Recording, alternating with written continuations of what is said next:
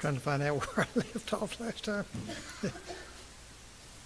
That's the problem with sleeping. You know what? You just forget everything.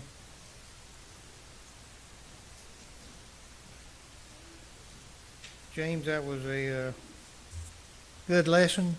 Certainly appreciate that lesson. It was so good, in fact, I almost tempted to pass the collection plate. But it didn't, so that's okay. Let's turn to Zechariah, the 13th chapter at verse 8.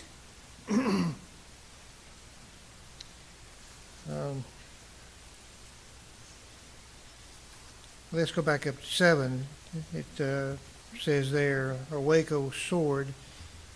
And when you're talking about a sword, it's just it doesn't necessarily mean an actual sword. It could be, but it's more alluding to death, some form of death. "Awake, O sword, against my shepherd, and against the man who is my companion." Of course, this is talking about Jesus, but it says the man is my companion. And so the man, it is man. There's going to be a man, but this man is going to be the companion. So he's going to have the same essence as the companion, and that is certainly the case with Jesus. He does have the same essence as Jesus. And he says the Lord of hosts, and we see that phraseology quite often here. "Strike the shepherd, and the sheep will be scattered." Now, Jesus uses this verse about himself when he has his apostles, or at the time disciples, gathered together. He quotes this. So this is an allusion to himself. "Then I will turn my hand against the little ones," and I said that the King James and the ASV says "upon the little ones." If you go to the Hebrew, this word that's translated in the New King James as "against" is translated in the King James and the ASV as "upon." And of course, to mean different things. If it's "against," it means one thing, and "upon" means another. And I think probably the King James and ASV is a better translation than the New King James. "Turn my hand upon the little ones." He's going to look out after the little ones. And here's where we left off. "And it shall come to pass in all the land, says the Lord, that 2/3 in it shall be cut off and die, but 1/3 shall be left in it." And you can't take these as absolute percentages, but it just means that during this time there's going to be quite a few of them that are cut off, and it's going to be a few of them, the faithful, that are going to be brought through the fire, whatever this fire is. And these fires, that's the and it goes on to say, "We'll refine them as silver is refined, test them as gold is tested." And you think about gold being refined and silver being refined and tested. That's what makes them pure. So these trials, these fires, are what's going to make things pure. And Peter alludes to this in 1 Peter 6 and 7. He said, "If we refine them as silver is refined, and test them as gold is tested, they will call on my name, and I will answer them. And I will say, this is my people," and each one will say, "the Lord is my God." They're going to trust in God. And we're talking about the third. We're not talking about the 2/3. We're talking about the third. So to go down to 14, it says, "Behold, the day of the Lord is coming, and your spoil will be divided in your midst. And I will gather all the nations to battle against Jerusalem, and the city shall be taken, the houses rifled, and the women ravished, half the city shall go into captivity, but the remnant of the people shall not be cut off from the city. Now this may give the impression that it's talking about AD 70, where Jerusalem was destroyed. I think I read to you previously about from Josephus, where he talked about the capture of Jerusalem. And half the city didn't go into captivity. All of them went into captivity except those that escaped. So this probably is not talking about the physical Jerusalem, but when talked about cut off from the city, talking about spiritual Jerusalem. And there's going to be a big change coming in the spiritual Jerusalem. In verse 3 it says, the Lord shall go forth and fight against those nations. And you can go back up to 9th chapter, verse 14, 15. It'll talk about that. And he fights as he fights in the day of battle. And in that day, the day that he fights in the battle, he will stand on the Mount of Olives. And, this whole section here is that the idea that he has fought for his people before. And talking about the spiritual Jerusalem, he will fight for them again. In that day, his feet will stand on the Mount of Olives, which faces Jerusalem on the east, and the Mount of Olives shall be split in two. And when he's standing there, it's really talking about the presence of God in this new Jerusalem. And this is his means of salvation, by standing there in the midst of them. From east to west, it just means it's going to cover the whole area. Half the mountain shall move towards the north, and half of it towards the south. Then you shall flee through my mountain valley, for the mountain valley shall reach to Azel. Don't really know where that is, but this is giving the idea of security. These people, the third, they are secure in the presence of God here. Yes, you shall flee as you fled from the earthquake in the days of Uzziah, king of Judah. Thus the Lord my God will come, and all the saints with you. And it shall come to pass in that day, starting verse 6, and you go back to verse 5 to find out what that day is. Anytime you use in that day is referring to the very previous thing that had happened. There will be no light, and the lights will diminish, and there shall be one day which is known to the Lord, neither day or night, but at evening time it shall happen that it will be light. And you might go over to Joel, the 2nd chapter, and verse 2 and verse 10, which was quoted in Acts by Peter. And it has sort of the same idea that things are going to be dark and diminish, and there's going to be a big change. But at evening time, it shall happen that it will be light. So there's going to be help from God. And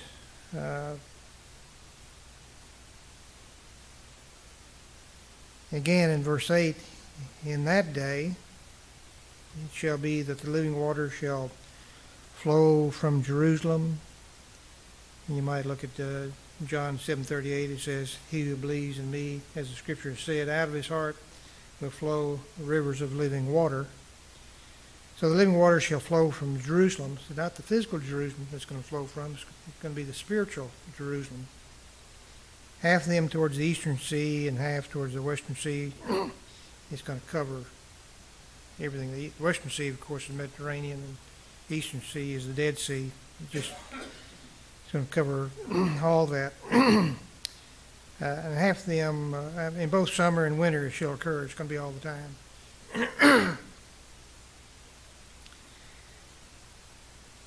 In verse 9, and the Lord shall be king over the earth. You can look back at chapter 9, verse 9 and 10. In that day, referring what's said previously, it shall be the Lord is one and his name one. And of course in John 10 verse 30, Jesus says that I and my Father are one. And again it's the same idea of this man who's my companion. They have the same essence. Of course Jesus became man, but he still kept the same essence that he had before with the Father. All the land shall be turned into a plain from Geba to Rimmon south of Jerusalem. And Jerusalem shall be raised up and inhabited in her place from Benjamin's gate to the place of the first gate and corner gate, from the Tower of Hananeel to the king's wine presses. It just covered the entire portion of Jerusalem. It's going to cover all this spiritual city. It says in verse 11, the people shall dwell in it, and no longer shall there be utter destruction. But Jerusalem shall be safely inhabited. Well, Jerusalem was destroyed, so it's not talking about the physical Jerusalem, but the spiritual Jerusalem. When you think about the spiritual Jerusalem, it cannot be touched by any enemy. Now, the individual, we know that we are members of the spiritual Jerusalem, the church, and we can't be touched if we don't let ourselves be touched.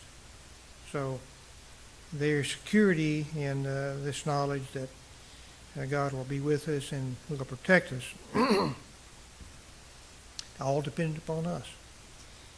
And this shall be the plague which the Lord will strike all the people who fought against Jerusalem.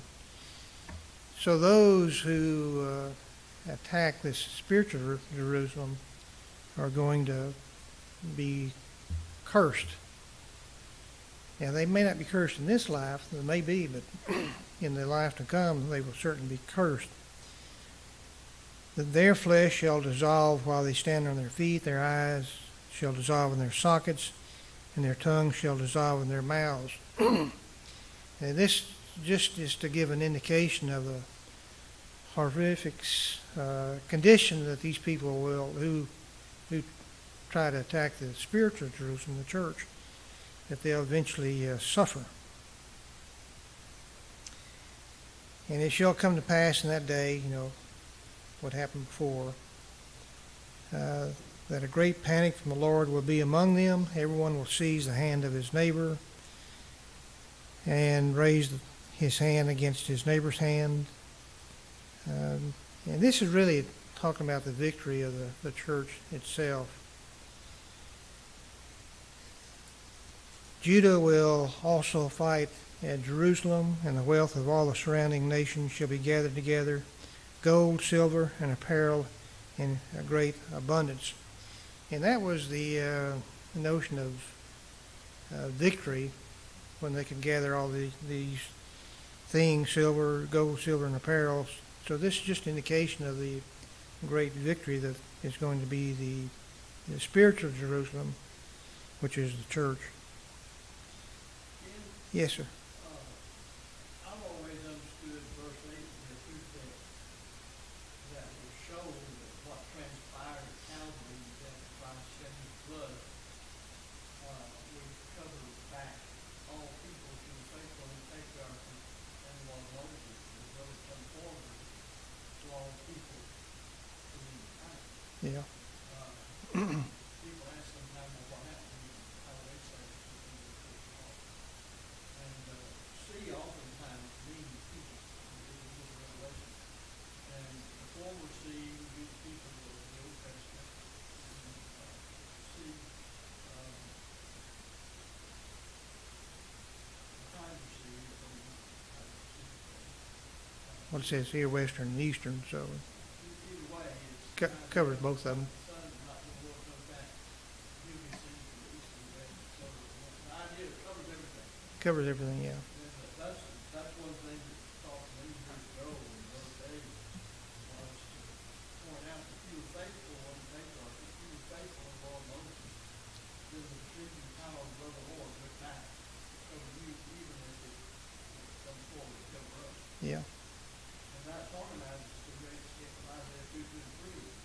he's also talking about what took place in Jerusalem. Yeah, Now, when yeah, Lord's house is happening, yeah, all nations are full of it. yeah. So, I thought that was a good point. I think it is a good point, yeah. So, anyway, where was I?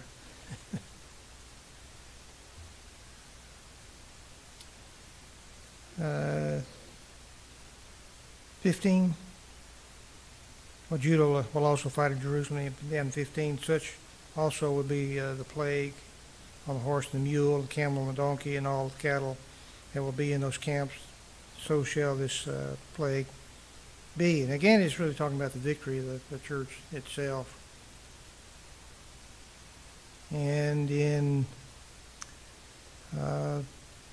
verse 16,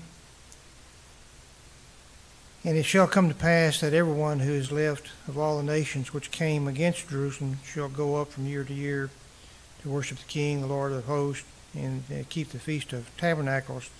Now, these people that he's talking about here are not really going to come up, keep the Feast of the Tabernacles, but it's the idea that even the Gentiles will be incorporated into this new spiritual Jerusalem.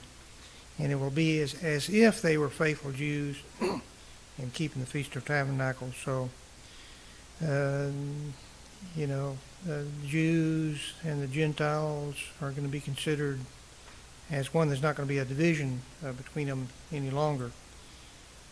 And it shall be that whichever of the families of the earth do not come up to Jerusalem to worship the King, the Lord of hosts, on them will be no rain. Not going to be any blessings on them if they do not render obedience in order to place themselves in the spiritual Jerusalem. They're not going to have the blessing that come with that. And of course, when you don't have rain, that's a curse. If the family of Egypt will not come up and enter in, they shall have no rain, for they shall receive the plague with which the Lord strikes the nations who do not come up to keep the Feast of Tabernacles. So that's where the blessing is going to be in this new spiritual Jerusalem. And if you're not in that spiritual Jerusalem, then you're not going to be blessed, and you're going to have these plagues, if you will. This shall be the punishment of Egypt and the punishment of the nations that do not come up to keep the Feast of the Tabernacles. In that day, again referring to what's already been said,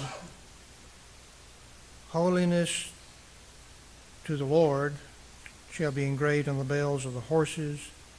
The pots in the Lord's house shall be like the bowls before the altar. And every pot in Jerusalem, Judah, shall be holiness to the Lord of hosts. Everyone who sacrifices shall come and take them and cook in them. In that day there shall no longer be a Canaanite in the house of the Lord. So everything that's talked about here is just everyday things, people. So everything is going to pertain to this new kingdom, the spiritual kingdom, and it's going to be used for that. And in that day, there'll no longer be a Canaanite. There's not going to be the division anymore in the house, in this new spiritual house. There's not going to be, as the Bible says, it's not going to be Jew, Gentile, Greek, male, female. It's all going to be one. And so there's no division in the church. Any questions, comments? Well, then we're going to start in Malachi. I'm not going to get too far into Malachi, but to say that Malachi was, of course, one of the last books written, and it's probably, certainly before the Maccabean rebellion, and right towards the end of Zechariah and some of the later ones. It's probably the last one. And This is the only place in the Bible where the word Malachi is used. So we don't know who Malachi is, other than he's a prophet who is ordained by God to deliver this message. And if you think about it, why is it necessary for anyone to be famous in order to proclaim God's word? I think we've seen it's fairly evident from the minor prophets that most of them, if it weren't for the book on that minor prophet, we wouldn't know anything about them at all. And most of them, we only know their name. That's all we know. But the interesting thing about this particular book is the type of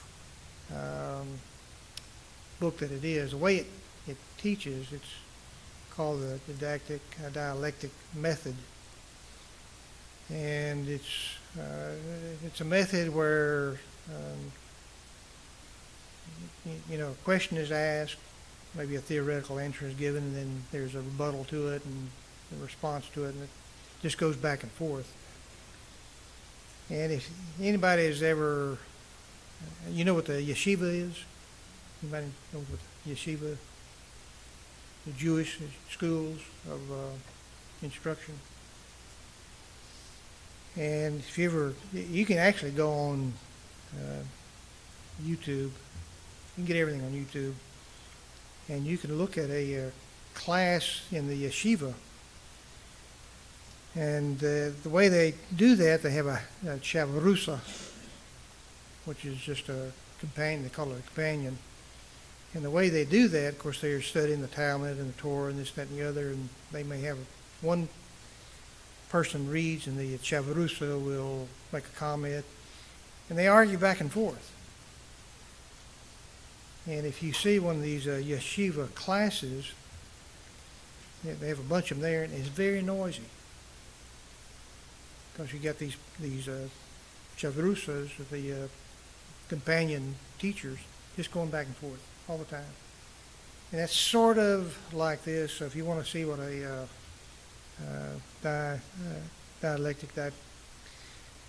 didactic teaching method is like, that kind of gives you an idea. So I think we'll wait until next time to start this, and but that kind of gives you an idea of what you can expect from this particular book, the type of method that it uses. And it's a very interesting book. I guess as all of them are, but a lot of these things are directly related to what's been carried over to the New Testament. So we'll get in that next time.